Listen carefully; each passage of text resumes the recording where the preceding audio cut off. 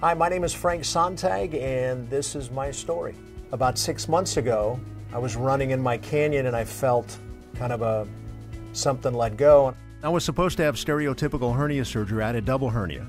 About 2 weeks before my scheduled surgery, Mari Abrams, who works at Glendale Adventist, heard me mention on the radio program here that I was having the surgery. And so she sent me an email, and she said that there's this new procedure that Dr. Carvajal does called SILS, and sent me a video, and I was blown away.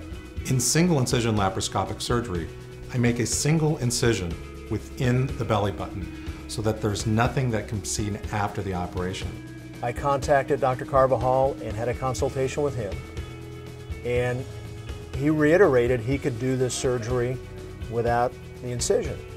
A little more than 2 weeks ago, had the surgery on June 17th. When I met Dr. Carvajal, I didn't know what to expect. I instantly liked him because he obviously really loves what he does. And so I felt instantly like, okay, that's what I want to do.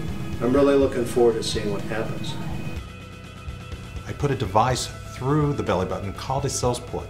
And it's through this that I initially put a telescope, and I'm able to see what's inside the abdomen on a screen at the top of the patient. I'm able to bend these instruments where I need them to go to perform the operation.